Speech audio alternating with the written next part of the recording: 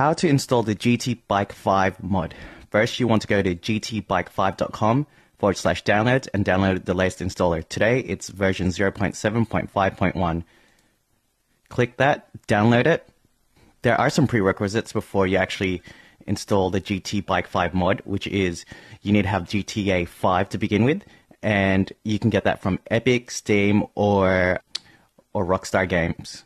Assuming you have GTA 5 already installed on your PC, and again, this only works on PC, you want to run the installer. It's going to say Windows protected your PC. That's fine. Just click run anyway. Hit yes. Alright, now you've got to install it where your GTA 5 is installed. Mine is installed on a secondary drive that I put into this GTA folder here. So I'll just hit OK there. It's going to download a few files. GTBikeV mod just finished downloading all the files it needed. Now I'm just going to head over to my Epic launcher to run GTA 5.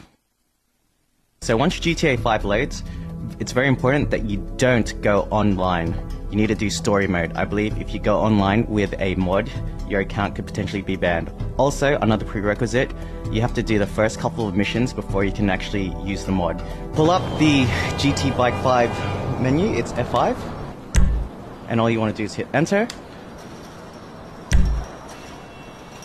Once you have your trainer turned on and your steer or whatever device may be, height rate, it will pop up automatically here. Because I'm in my office and not in the garage where I've got my trainer set up, it won't pop up here, I'm guessing because it's too far away.